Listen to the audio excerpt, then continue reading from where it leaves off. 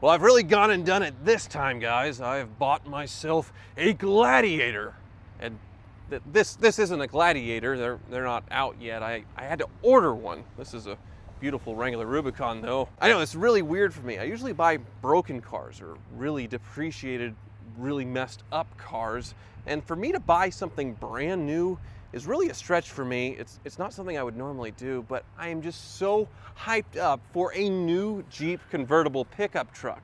There's actually 3 vehicles that have been really hyped lately in the last 10 years that we've been waiting forever to come out, and one of them was a Jeep Wrangler pickup truck, which, why did it take so long? But it's here now, so I can't complain much. The second one was the rebirth of the Toyota Supra, which, total failure, horrible. BMW Z4 rebadged. It's basically not a Toyota. I don't understand that one at all. And then there's the Ford Bronco, which I've been waiting on that one for over 10 years, and it doesn't seem like it's anywhere close to coming out. Maybe the next year or two, I don't know, but it's not a pickup truck. So not only did I order a Jeep Gladiator, I ordered the limited launch edition Jeep Gladiator, which they're only making 4,140? 30? Is it for something in Ohio, their area code, their zip code, something like that. It's a limited edition of the new Gladiator. It's a Rubicon. It has every single option, and it's $63,000. It's too damn high.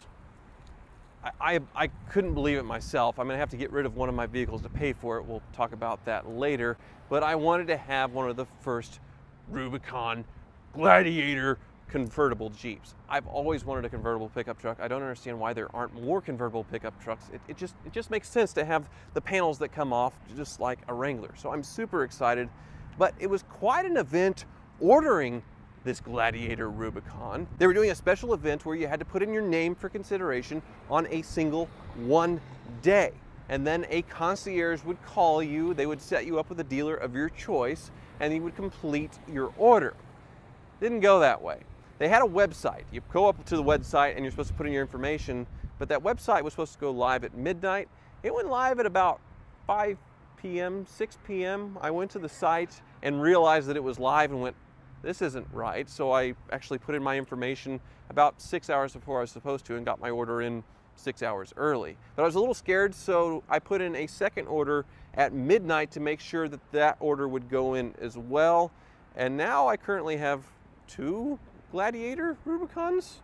Maybe, hopefully they'll let me just get one. I don't know what I'm gonna do. It was supposed to be a very exclusive, I don't know, white glove kind of launch for a Jeep where a concierge calls you up, sweets talks to you, tells you how smart you are for buying a Gladiator, and then refers you to the dealer. But when they called, it sounded more like a telemarketer's phone call. They didn't ask for the head of the household or anything, but it was kind of a script. And then they tried to send me to a dealer that was not my choice. It was more like the one that was closer down the street to me. And I didn't want to do that. So I actually got my preferred dealer. It took a little wrangling to get with Robbins Motors. Clay Robbins is a friend of mine. But then after getting everything all confirmed with Clay, with Robbins Motors, the other dealer called me up to make sure that this dealer was taking good care of me. And if they didn't do certain things, then I may not get a Gladiator, so just to be safe, I should probably get the Gladiator with them. It turned into like a normal car dealership kind of scenario when it's supposed to be, I'm special, look at me, I'm special, paying $63,000 for a Gladiator, which obviously I'm kind of special for paying that much. Clay's got the keys for me. How's it going? Good, how are you? Good. So this is the color I ordered. There's not a lot of options with the launch edition. It's just pick 5 or 6 colors. And the one thing I'm kind of bummed about is its body matched colors on the fenders and the roof. I would really prefer to have a Rubicon like this with the black fenders and the black roof, but I'm still really excited. I haven't even really sat in one of these new Rubicons, and it is really nice in here. So what's different about these? Because the last one I drove as a Rubicon was like a 2012. So the Jeep is quite a bit different. It's a longer body style, and it actually sits up higher. It rides a lot smoother than the previous iteration. It's got an 8-speed transmission which shifts a lot smoother, goes through the gears a lot better. Engine's got around 300 horsepower on it, so it's got plenty of get up and go. I didn't realize how expensive these things have gotten too, because Yes, I kind of freaked out on the price, and then you told me one of these fully built in a Wrangler is almost $60,000. So they're pretty high. Yeah. We just sold one that was a $58,000 sticker price. It was fully loaded. wow. One thing that's really cool about this, of course, because you take the top of the Jeep off, the whole dash is waterproof. So you close this off right here, and you can just spray that down with water. This is encased in waterproof material, and everything is okay. Really? So the roof off, it rains, no big deal. You're good to go. Snows in a foot in here, no big deal. Yep. Take it to the bottom of the ocean, might be a big deal. How long do you think it'll be? They said May deliveries for the launch editions. So I have to wait a month Yeah. or more. Well, I'm super excited. I'm excited for you. This- Thank you. We appreciate it. Yeah, it's a lot of money, and I am going to have to get rid of something to pay for this. Obviously, it's going to be the truck that I have already, my Sierra Denali. So I'll have my truck ready for you here soon. Yeah. Got to fix it from the little rollover accident I had mudding the other day.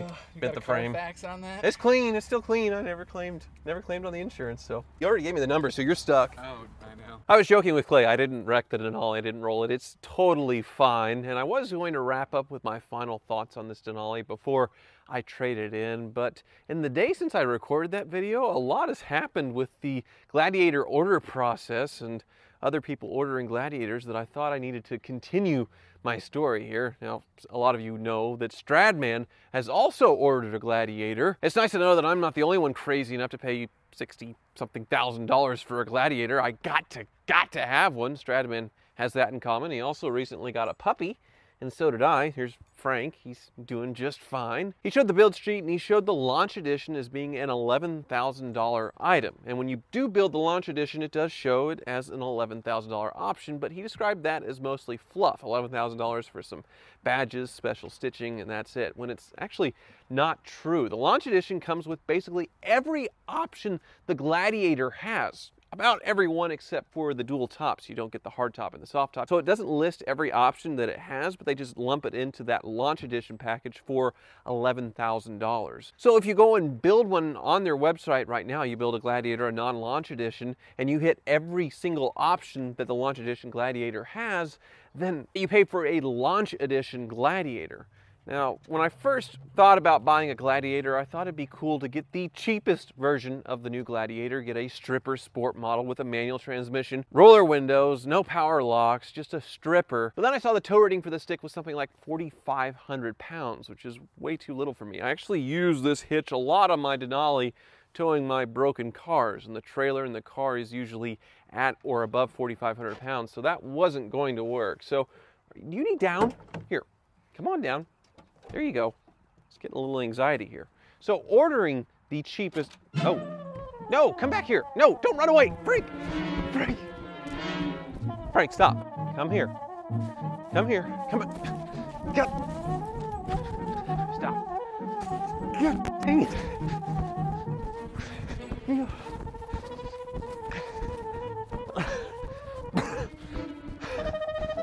Stop, Frank. Oh, you little jerk.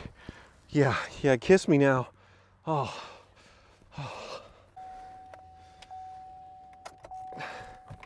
There, get in there. Oh.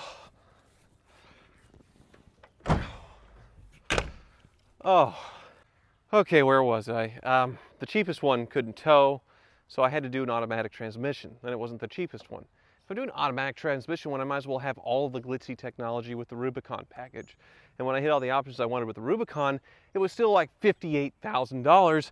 And if I wanted that build, where I could have actually got the fenders that I wanted, the black fenders and the black roof, I would have had to wait months and months. And I'm not a very patient person, so I decided not to wait and do the launch edition. Hopefully that makes sense. Clay's also taking really good care of me in terms of price with my trade-in on this truck, but before I get into that here in a bit, there's another weird thing I'm noticing with the Gladiator order process that's happening now, and it's hitting the news waves just about, oh, no!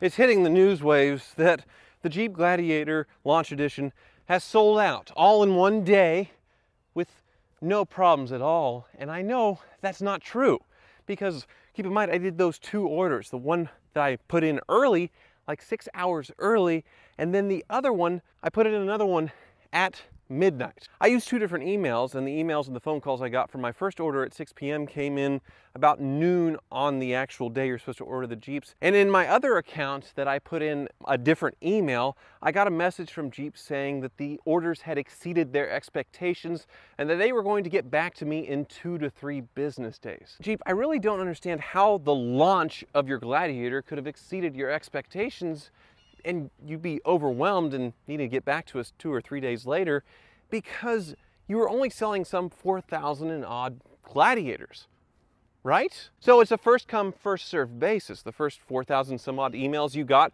wanting a Gladiator would have gotten a Gladiator, and the other people, well, they could have bought one later. So what's the problem? Now, a little birdie told me that the concierge service, the call center that was handling this launch, really dropped the ball and they couldn't get to all of the people. And they didn't sell all of the Gladiators on the day of the launch like they were supposed to. Maybe they had 4,000 or so email inquiries, but they hadn't gone through and called everyone yet to mark those vehicles as sold. Obviously, they didn't get a hold of me on the second one. And then in the email, they said the Gladiator launch was still available. And now it's raining. So many distractions. Now, obviously, if they didn't have enough normal customers to buy Gladiator launch editions, they could say they sold them all because they're selling them to dealers who would then resell them. It makes sense, but they had a whole PR thing set up, and obviously they went through with it anyway, saying they had sold all of them in one day. They were all gone. It's all over the internet. Every website's running with it. They already posted YouTube videos showing, hey, we sold them all, but I know that you haven't filled all your orders yet. You emailed me, and then somebody's telling me, a little birdie is telling me that you haven't.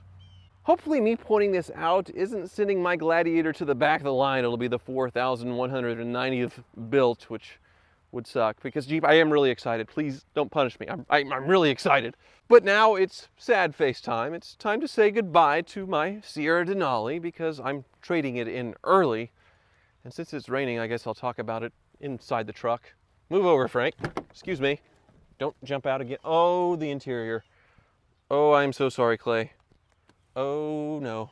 Maybe I should have this thing detailed now before I send it off to get traded in, but I guess the last time I had a vehicle detailed, right before I sold it, it got stolen, so that's not the best idea. Now, I'm actually giving away my Denali early. I'm trading it in early to get the most money for it, and since I have plenty of cars, I won't need it. Now, Clay didn't want me to go into great detail on the specific sales numbers, how much I'm paying, all that kind of stuff, but I will say the trade difference between the $63,000 launch edition Gladiator and this Sierra Denali, which is 2 years old and has 20-something thousand miles on it, is less than 20 grand, which is really impressive. It's one of the things that I said about this Sierra Denali when I bought it and traded in my old GMC Sierra, is the resale value on these is just insane. Value-wise, luxury pickup trucks are the smartest luxury cars you can buy because they don't depreciate like a Mercedes or a BMW 7 Series, where you drive it off the lot and they're already worth half of what you paid for it. With rebates and discounts, this Denali sold for $53,000 a couple of years ago, and you can kind of do the math, less than $20,000 difference on a $63,000 Gladiator. So this thing really hasn't depreciated all that much at all. It's unbelievable. And other than Robbins Motors having to do a little extra cleaning, I'm not worried about them not making any money on this because somebody is going to buy this truck and they are making money on the Gladiator. It's not like I'm stealing from them.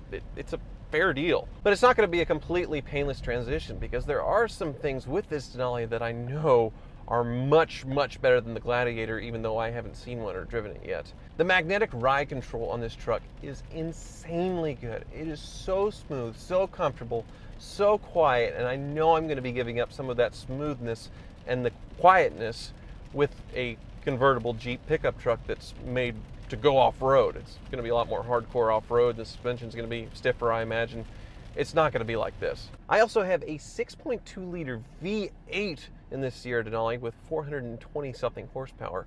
Way, way more than the Pinstar V6 that's going to be in the Gladiator. So I imagine the Gladiator towing isn't going to be nearly as good as this powerful Sierra Denali with its active magnetic suspension. So I am giving up some things, other than a good chunk of change, to go into the Gladiator Rubicon, but in my opinion, it's still totally worth it. The funky concierge thing, the weird ordering stuff, has not dampened my spirits one bit. I'm still thrilled to get this thing. I'm really excited. So Jeep, I really hope you don't bury my order somewhere, because I am really excited. I can't wait to get this thing and share it with you all on my YouTube channel. Thank you for watching.